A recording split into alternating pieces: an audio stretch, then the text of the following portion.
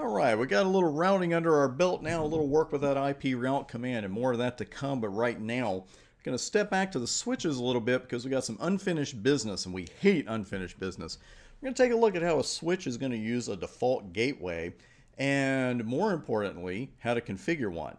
We're also going to look at Telnet, SSH. We're going to see Telnet in action, and what I call, using a technical term, switch stuff.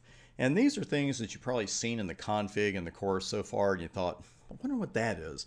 Maybe the speed or the duplex or an auto setting, that kind of thing, maybe even a service or two. And I'm going to introduce you to all of that later in this section. We're also going to do some troubleshooting at layer 2 as well. Maybe more than we intended. Let's see what the labs do. With our layer 2 switches, we know that they don't perform routing. They switch and that's all they do, but we still need a layer 3 address on a layer 2 switch. And the reason we need that is in case we want to remotely connect to said switch. We want to configure it without actually having to go to the switch, connect to the console port, etc., etc. It's a lot easier to do remote connections, it's a lot more efficient use of your time. So we're going to configure this IP address on something called the Remote Management Interface. Sounds complicated, believe me, it is not. Sometimes it's called just strictly Management Interface. Don't worry about which one of the two names you call it. Worry about the fact that it doesn't physically exist.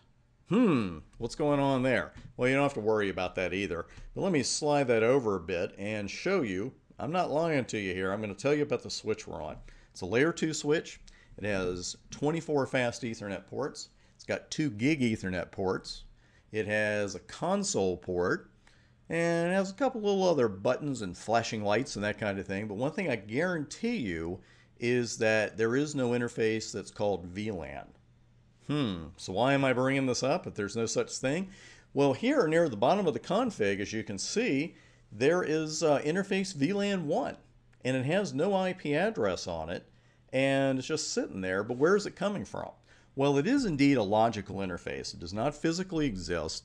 And this is what we call a switch virtual interface, an SVI. We use these more commonly really on multi-layer switches, and when you go after your CCNP, you'll see more uses for these. But this SVI is on every Cisco switch by default, layer 2 or otherwise.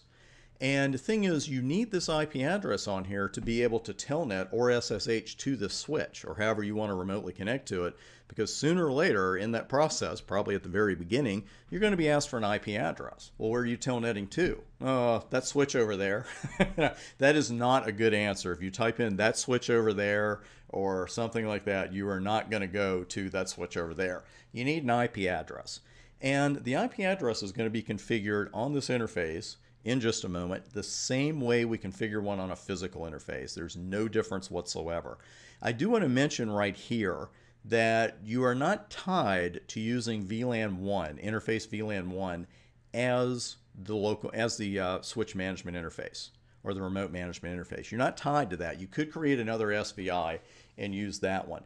We're going to create another SVI on the switch because there is a classic, I don't even want to call it gotcha. It's a hardcore rule with SVIs that you have to know that doesn't come up with VLAN 1 very often. But we're going to save that for a few minutes right now. Let's do a show interface VLAN 1.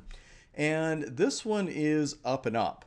Now with SVIs, I want to tell you the theory with an SVI is that you have to do a no shutdown on it. And I've found that to be the case more often than not. But sometimes when I write array switches, which I did with this one before this lab, and I bring it up, you'll see VLAN 1 is up, line protocol is up. And this is exactly the combination that we want. You're going to hear the phrase up and up a lot, especially in this section of the course.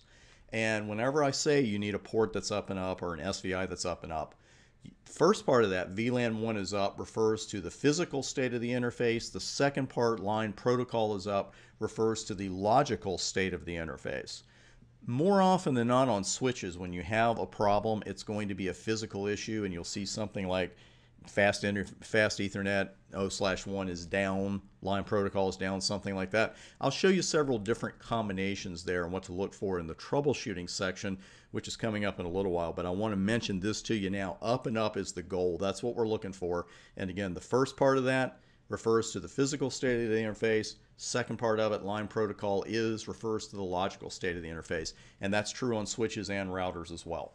So with that in mind, let's go ahead and put an IP address on here. And what we're going to do is IP address 10.1.1.2. And again, typically you'd have to do a no shut after that. Not every time, but it never hurts.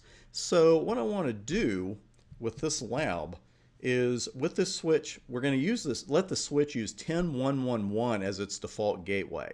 And router 1's interface is 10.1.1/24. It has been configured. I did check it, so we're ready to go there. And really, that's it as far as the SVI goes. That's all we really need is that IP address. What I want to do now, though, is go ahead and configure a default gateway on here as well.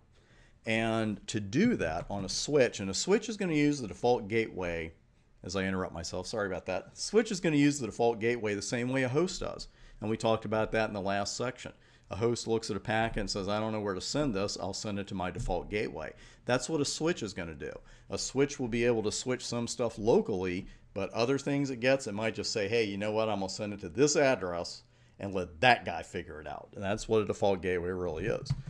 Command is very straightforward. IP default gateway, we said that's going to be 10.1.1.1, and that's it. Now, we're going to look at this in the IP routing table. And you may think, well, we're on a layer 2 switch. Why do I have an IP routing table anyway? Well, frankly, it's not much of one. This is what you have. And we're really not interested in the host gateway stuff. We're really not. The only thing we're really interested in right now is seeing that default gateway is 10.1.1.1. And if I were on a multi-layer switch, enabled IP routing and ran this command, I would see the same IP route table that we saw on a router. But this is what you're going to see on a layer 2 switch. So let's go ahead and send a ping, because this is the first thing you want to do after you configure a default gateway. You want to send a ping, because if you don't have the basic connectivity to the default gateway, something's wrong. Something's wrong with the config. Maybe the default gateway port you're pointing to is closed. Maybe it's got another IP address on it. Something is wrong if these pings don't go through. And mine go right through, no problem at all. I'll send them around again, no problem at all. Send them around again, no problem at all. You might lose a couple of ping packets there at the beginning on occasion, but here the ping's 100% all the way through, and we are ready to go with that default gateway. So here we go. We've got interface VLAN 1. We've got our switch management interface set up, our SVI. Got the first one with our IP address, and we've got a default gateway. So next up, we're going to use Telnet to connect to this switch from that router, from router 1. Before that, though, on the very next video, we're going to work a little bit more with SVIs, because I want to show you that thing I was talking about with the non-default SVIs, and something you really got to watch out for in real-world networking. That's coming up next.